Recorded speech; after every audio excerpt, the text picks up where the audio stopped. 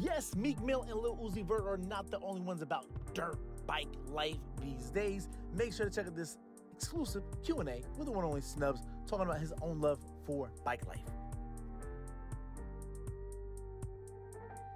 Yo, talk a little bit more about the whole bike life, man, because, yo, that's one thing that I don't think a lot of people would realize about how much you embrace it. Yo, I saw you on the IG, I guess I'm the only one outside. You're talking about the nor'easters and the rain. I'm on my bike life, man. Yo, talk about that for a second.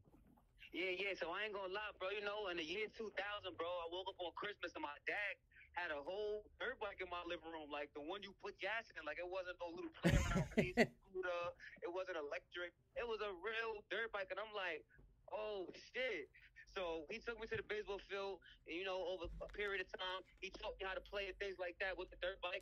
You feel me? And after that, I was able to make it happen. You feel me? And, you know, at the end of the day, ever since then, I've just been pushing the culture forward. And that's how I'm here now, man. Just making sure bike life get the recognition that it's supposed to get. I'm actually in front of psychotherapy right now. And there you have it. Yes, bike life is for everybody, but especially Harlem. Shout out to Harlem altogether. Snubbs, you were amazing.